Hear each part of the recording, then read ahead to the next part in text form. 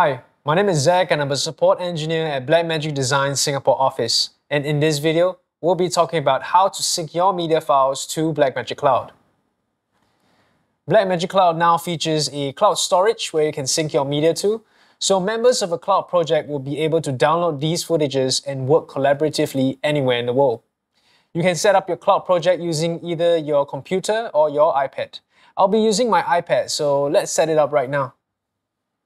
I'm currently running DaVinci Resolve 18.6, and in the Cloud tab is where you can sign in to your Blackmagic Cloud account. You can sign up for a Blackmagic Cloud account through our website at blackmagicdesign.com.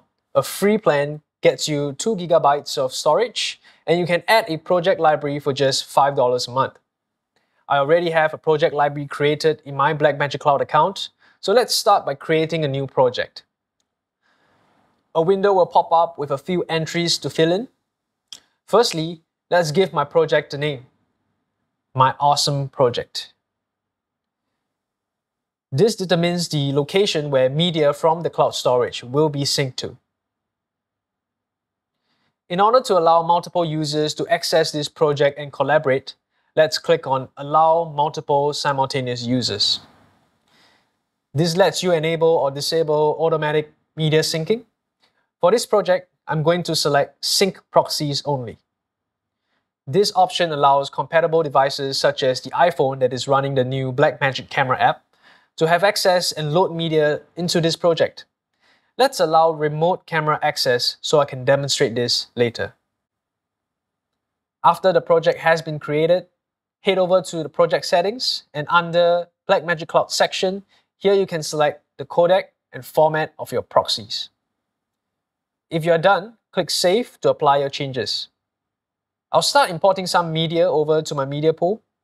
Upon import, proxies will start generating automatically. You will also see a queue for upload icon. Once the proxies are done generating, the upload will begin. If you have set the proxy handling to Prefer Proxies, you will see the proxy badge appear on the thumbnails. You can also click on the cloud icon on the bottom right-hand corner of the interface to review the status of your media sync, the account details, and quick options to pause, resume syncing, enable or disable multi-user collaboration, enable or disable camera capture. The last two icons opens up the settings and the Blackmagic Cloud Storage web app. Now that my proxies are uploaded in the Blackmagic Cloud Storage, members that are invited into the project library can also access and download these proxies.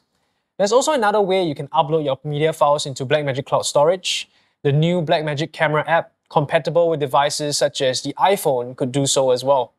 Let's try uploading a file from an iPhone directly into the cloud project using the Blackmagic Camera app. Open the Blackmagic Camera app and sign in to your Blackmagic Cloud account. Ensure that the account is a member of the project library. Click on the sidebar to review the available projects. As I have previously enabled Allow Remote Camera Access, I now see My Awesome Project as one of the available projects to upload to. I could either head into the Camera tab and record a clip straight from the device, or I can press the Gallery button to choose a clip in my gallery to upload to the project. Let's try uploading a clip from the gallery. You can see that it is uploading the proxy right now. Once the proxies are uploaded, your editors back in the studio could access the project, download proxies, and start working while collaborators are still on set. Let's head into my studio computer now and see how this looks like. My computer is also running DaVinci Resolve 18.6, and I have signed in as a member of the project library in the Cloud tab. Clicking into My Awesome Project, a window pops up the first time you open this project. Firstly, I'll choose the location that I want my media to be stored. Secondly, I'm going to select Sync Proxies only.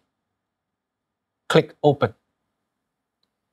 In the media pool here, I can see that the proxies are beginning to download, and I can check the progress of that in the cloud icon over here at the bottom right-hand corner of the interface.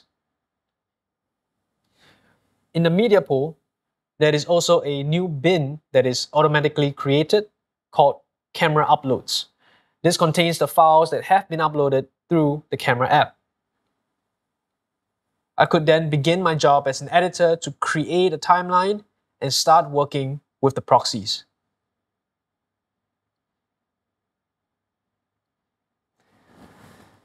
This opens up a new workflow where you can have collaborators on set uploading media they have just recorded. This enables the editing team to start working on the media files almost immediately.